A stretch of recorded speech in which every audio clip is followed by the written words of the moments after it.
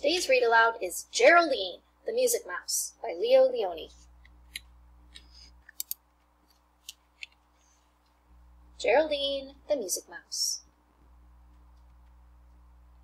Geraldine had never heard music before.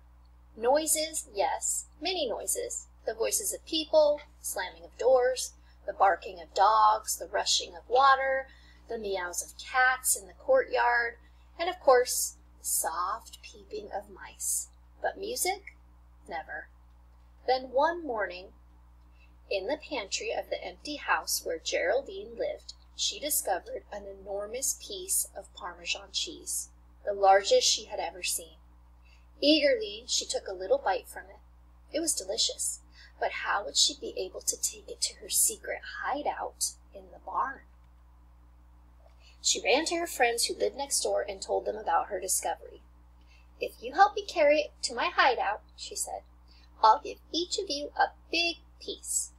Her friends, who loved cheese, agreed. "Let's go," they said, and off they went. "It's enormous! It's gigantic! It's immense! It's fantastic!" they shouted with joy when they saw the piece of cheese. They pushed and pulled and tugged, and finally they managed to carry it to Geraldine's hideout. There, Geraldine climbed to the very top of the cheese. She dug her little teeth into it and pulled away crumb after crumb, chunk after chunk. As her friends carried away their cheese tidbits, Geraldine peered in amazement at the hole that she had gnawed. There she saw the shapes of two enormous ears. Cheese ears! As soon as her friends were gone, she went back to work again, nibbling away at the cheese as fast as she could. When she was halfway through, Geraldine climbed down to have a look at the forms that she had freed. She could hardly believe what she saw. The ears were those of a giant mouse, still partially hidden, of solid cheese. To its puckered lips it held a flute. Geraldine gnawed and gnawed until she had finally uncovered the entire mouse. Then she realized that the flute was really the tip of the mouse's tail. Astonished, exhausted, and a little frightened, Geraldine stared at the cheese statue. With the dimming of the last daylight, she fell asleep. Suddenly, she was awakened by some strange sounds. They seemed to come from the direction of the mouse's flute. She jumped to her feet. As it grew darker, the sounds became clearer and more melodious until they seemed to move lightly through the air like invisible strings of silver and gold. Never had Geraldine heard anything so beautiful. "Music," she thought. "This must be music." She listened all through the night until the first glow of dawn filtered through the dusty window panes. But as the cheese mouse was slowly bathed in light, the music became softer until it stopped altogether. "Play, play," Geraldine begged. "Play some more." But not a sound came from the flute. "Will it ever play again?" Geraldine thought as she gobbled up some of the crumbs that lay around. When the next evening approached, it brought the answer to her question. The music began faintly at dusk and lasted until the break of day.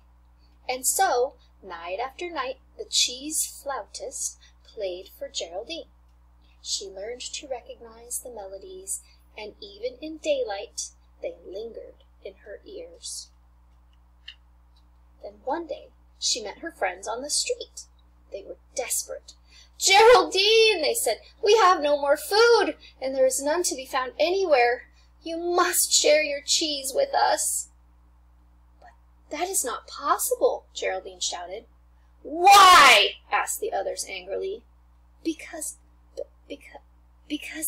it is music." Her friends looked at Geraldine surprised. "What is music?" they asked all together. For a moment, Geraldine stood deep in thought.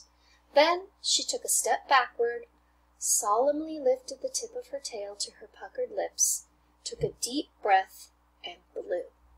She blew hard. She puffed, she peeped, she tweeted, she screeched. Her friends laughed until their hungry little tummies hurt. Then a long, soft, beautiful whistle came from Geraldine's lips.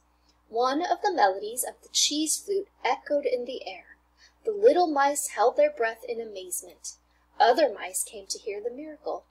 When the tune came to an end, Gregory, the oldest of the group, whispered, "If this is music, Geraldine, you are right. We cannot eat that cheese." "No," said Geraldine. "Now we can eat the cheese, because now the music is in me." With that, they all followed Geraldine to the barn. And while Geraldine whistled the gayest of tunes, they ate cheese to their tummies' content. The end. Leo Lionni wrote and illustrated more than 40 picture books in his lifetime, including 4 Caldecott honor books, Inch by Inch, Swimmy, Frederick, and Alexander and the Wind-Up Mouse. He died in 1999 at the age of 89.